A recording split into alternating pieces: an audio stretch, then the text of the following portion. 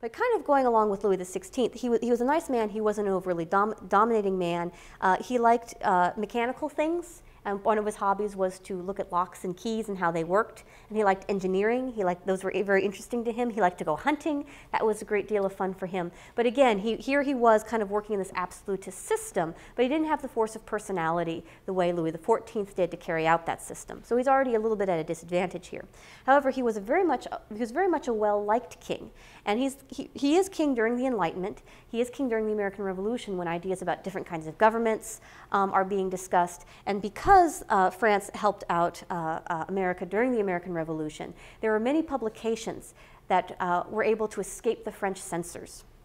Now, usually, if someone had tried during the reign of Louis XIV to publish something saying, hey, wouldn't be having a republic as a kind of government kind of a good idea? Those would never have escaped the censors and never have been published.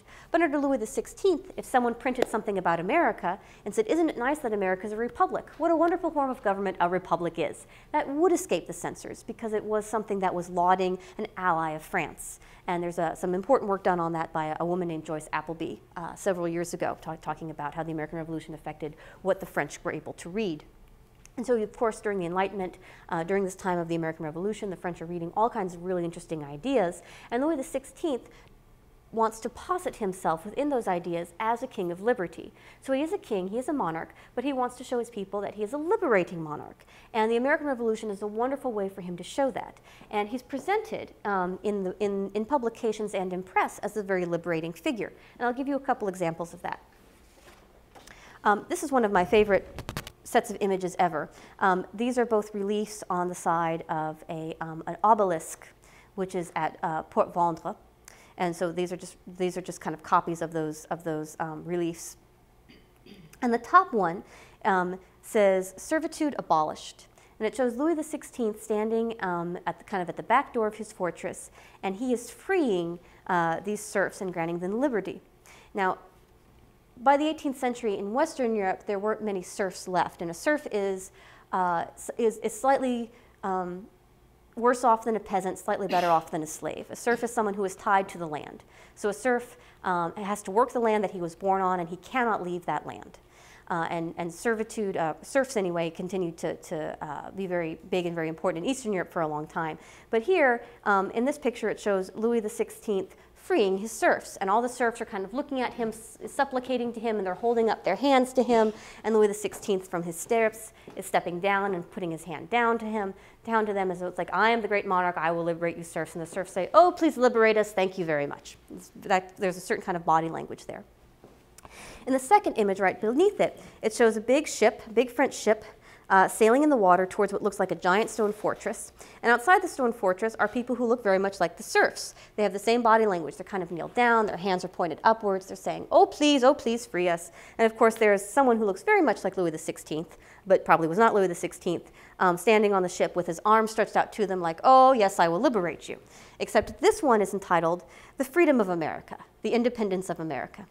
And here it says, on the coast of the city of Boston, the people of America assemble on the riverbank, holding out their hands to the frigate of the king that is bringing them a treaty that ensures their independence. So you see a parallel here, that just as the king frees his own serfs, so he is freeing the Americans. And this presents Louis XVI as a liberating monarch. He's not a monarch who enslaves, he's not a monarch who dominates, he's a monarch who liberates. And that's a very nice image. And you see this image all over the place, and I'm going to show you another example of it, which I really like.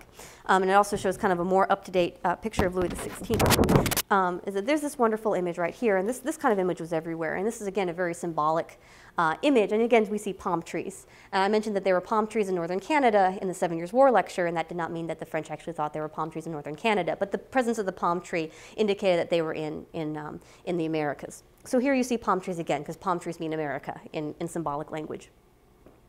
And so you see the palm trees, and this is a Amerindian figure, or at least a very romantic, very sentimental portrayal of an Amerindian person with a feather headdress on, and it's holding a staff, and on top of the staff is the cap of liberty, which is going to become a very important symbol during the French Revolution, and he's stepping on the head of a lion.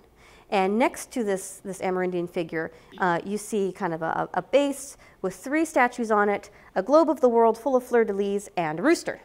Well, the rooster is the symbol of Paris.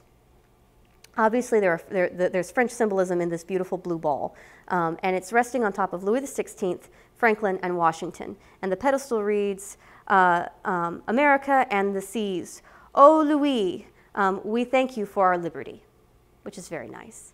And again, and of course, Louis XVI is on top of Franklin and Washington. So he's kind of getting primary credit for freeing America. And this Amerindian figure over here who's holding the cap of liberty and standing on the lion, this is a symbol used very often to show that here America is dominating England.